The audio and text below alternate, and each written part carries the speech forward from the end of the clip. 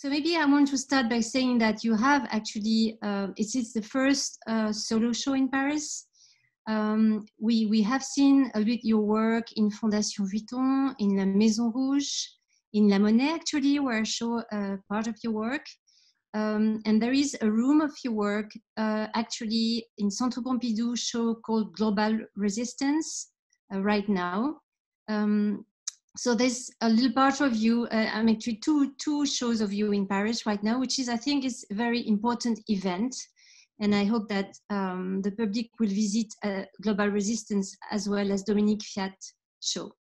So maybe to start, I want to remind visitors that you have been trained as a printmaker in the United States and came back then in Cape Town and became very quickly an artist and both an activist. And very quickly worked in both this direction or integrated them into your work. And the fact that you have been a journalist is visible in your work, where you use a lot of archives, a lot of souvenirs, photos or objects from the past, and they come into a dialogue with the present. And this dialogue within present and future and past and present is very important, very central in your work. And maybe the last thing I would like to say as an introduction is the fact that you want always to address your audience, to understand the point of view of your audience. And today your audience is French. And maybe what I would like to do is to help this French audience to understand your work as well as the story of South Africa. And so maybe we're going to talk about both of these so that the visitors can understand how your work dialogue with your own national history. So maybe we start with the most historical work in the show, which would be maybe a few South African. Maybe you can say a few words about that series in 1981. Yes, well, the series of Few South Africans isn't on this show, but two works that I made that are on the show were made as a preparation for that. It's the two works which are called Reverend Carney and Mrs. Mtlabiti. And they are works that I made while I was working as an activist in Crossroads, visiting people, organizing events, trying to organize actions which would bring the state of Crossroads to the attention of a wider audience. Crossroads was a squatter camp just outside the Cape Town airport, where people were trying to live as families while the government, the apartheid government, didn't want them to live there and was constantly threatening them with demolition. And we were trying to prevent the demolition, and I spent a long time talking to people. But I was also working as an artist at the same time. So while I was talking to people, I would also be sketching. And sometimes I would take out very small etching plates with me to Crossroads with a hard ground on them. And I would start drawing directly into these little plates and then work some more onto them when I got back to the studio. And basically these little works were stories of people who were at Crossroads. Reverend Carney was the minister of the Methodist Church. And he said that in the Bible, people were supposed to live together as husband and wife, and he couldn't understand why they were being persecuted. So I would get people to write little statements in my sketchbook and incorporate those as screen printed statements in the works themselves. So those were the earliest works, yes.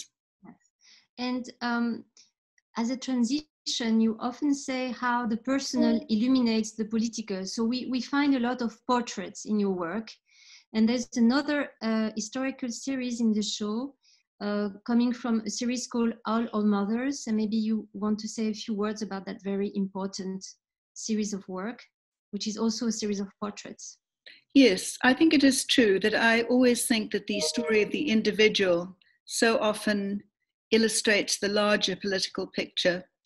And when you hear what one person's experience is, it's easier to understand a situation.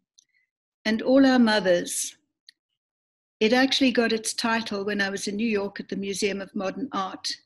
and our vice president at the time came to visit a show of South African prints.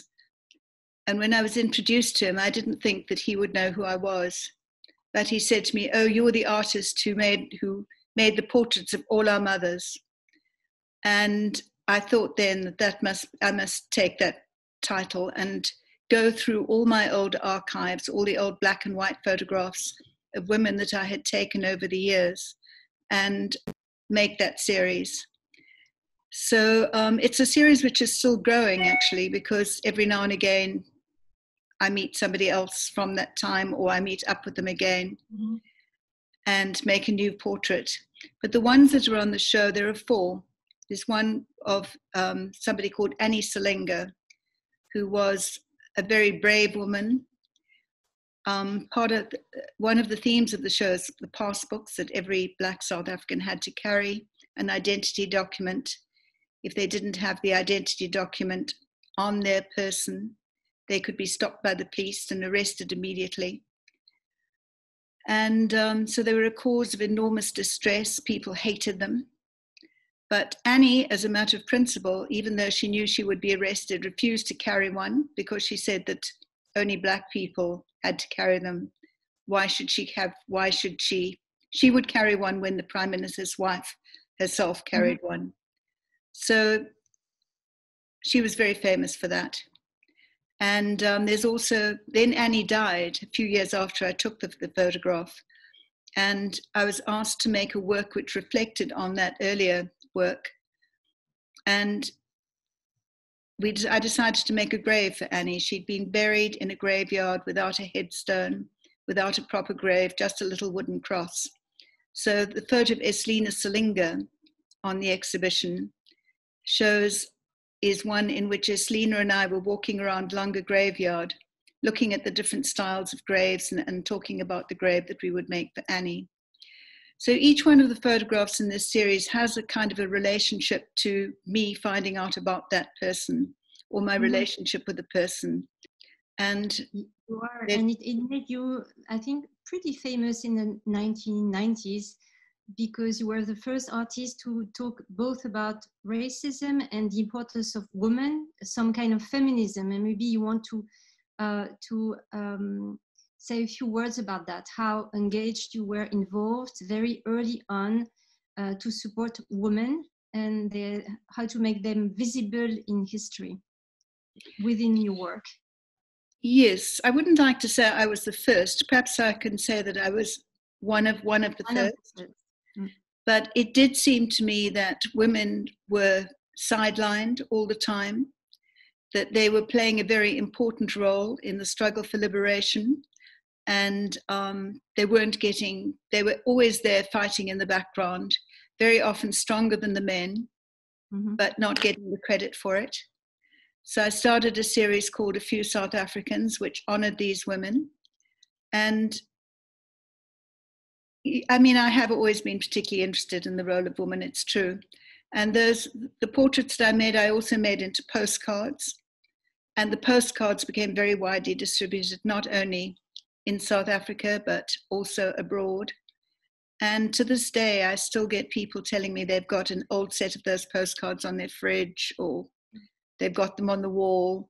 So they're still around. Yeah. So another important persona, in a way, in your work are not only the persons, but the places. And you give a lot of importance to places, to houses that have been sometimes destroyed. And I would like you to talk about another series, also an historical series. I think it's the work is Last Supper of Manley Villa. It's dated 1981. And it's about the destruction of places due to a law in 1966 called the Group Area Act. Yes, that's right. It's the story of the demolition of an area, a part of Cape Town, very close to the center of the city, called District 6. And District 6 was a mixed race area. It was very well located, seated on the side of the mountain, looking down towards the sea. But because it was mixed race, the government thought that it would be better if it was for white people only.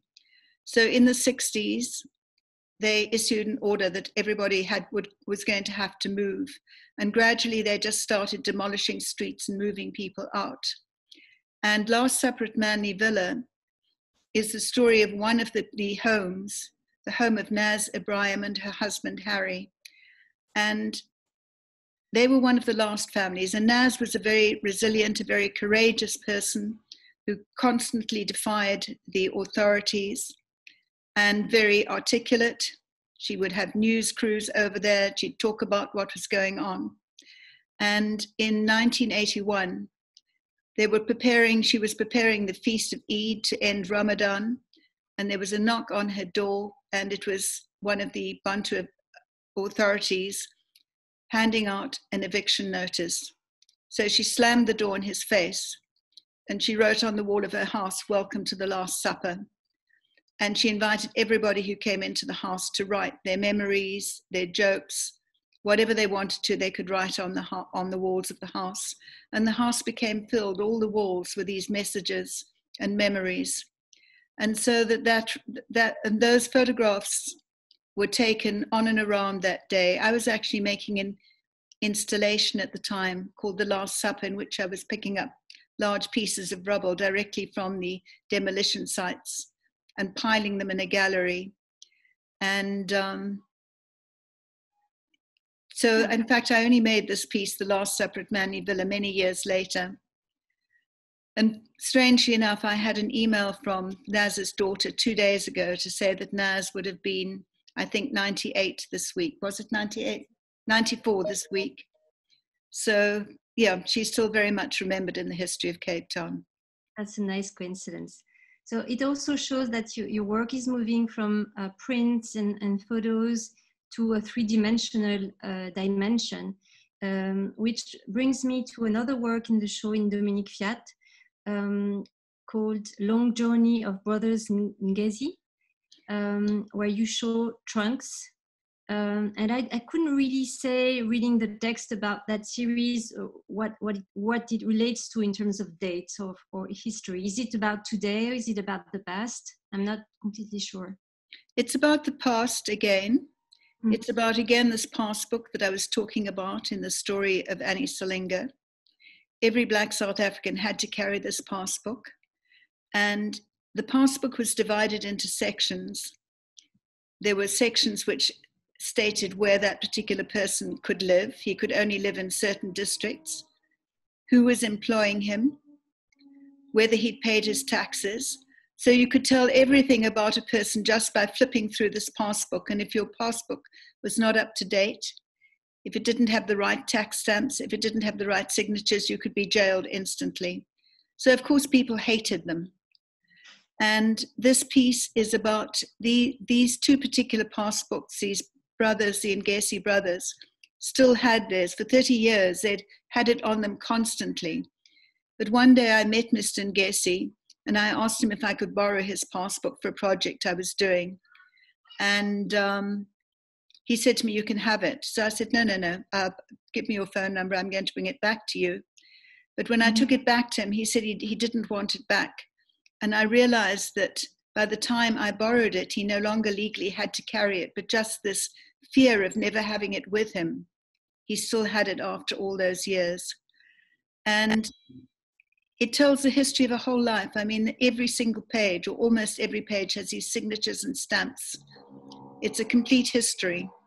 And the trunks refer to the trunks which the mine workers used to have in hostels to store all their possessions. And so, in a sense, they would have those with all their possessions, but they also had to carry around these passbooks. So it's about the kind of the burden that the passbooks were for people. And sometimes you go even further in the past, in a pretty terrifying series in the show called I've lost the title. It's from you're using tourist brochure. Oh yes. From 1936, which explains that South Africa is a tourist paradise. And then you're going through that and in a very critical way. And this is a piece dated 1992. Yes. It's about language and text. I'm always interested in deconstructing texts and taking items which may look quite ordinary, a passbook, a guidebook, and just trying to read what the subtext is. And this was a brochure. In fact, somebody sent me this book from New York. They'd gone that far afield, but it was issued by the South African government in order to attract visitors to South Africa. And as you say, describing it as a tourist paradise, talking about all these exotic people, but talking about them, I don't think they intended it to be derogatory, but of course to us the language is quite shocking, extremely racist. And I wanted to just critique this language because, in fact, this book was published before the official beginning of apartheid. So it was part of this kind of history of colonialism. I mean, not only here, one can find documents in other colonial countries around the world. And I just wanted to show how language can condition us and can be as imprisoning as a jail cell. So I've framed them in these steel frames with the words actually etched deep into the steel so that you can't just erase the word.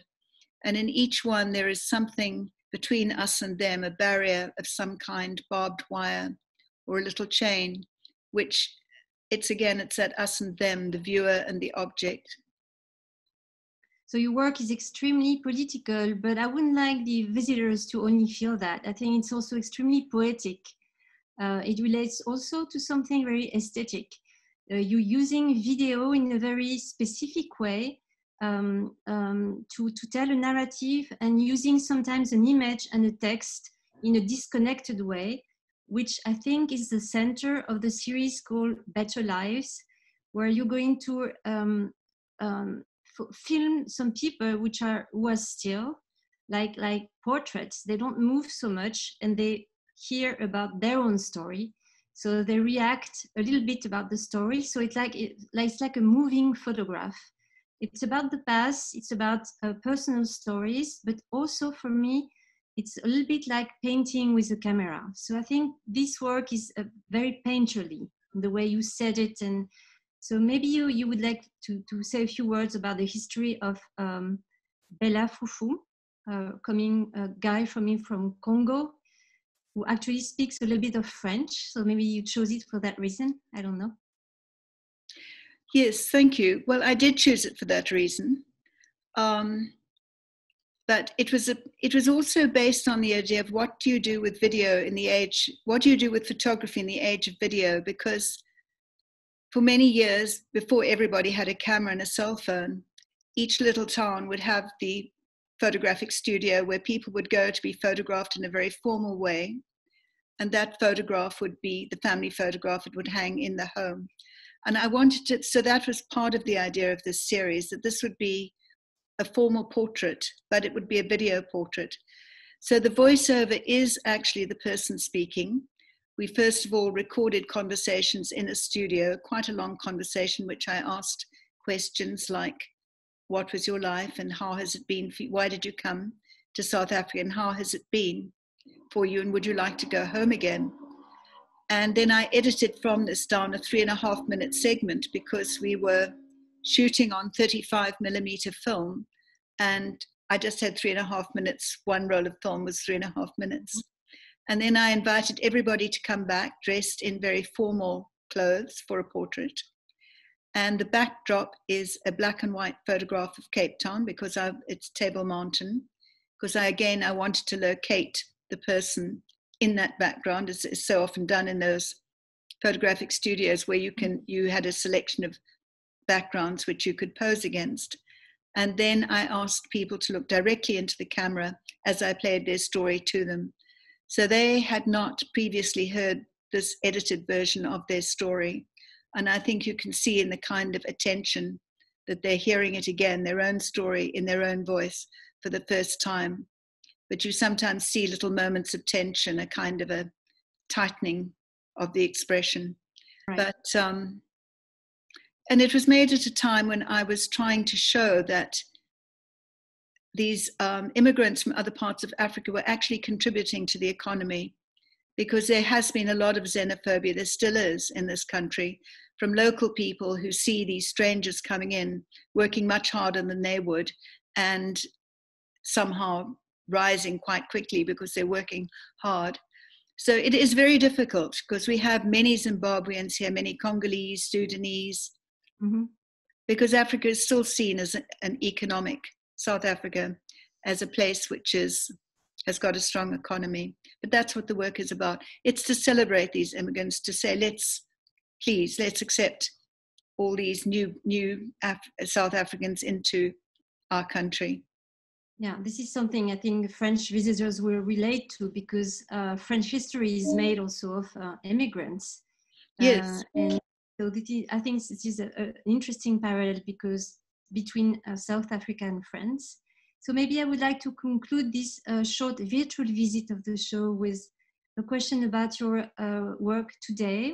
What series are you working on? What is your reflection about the world today?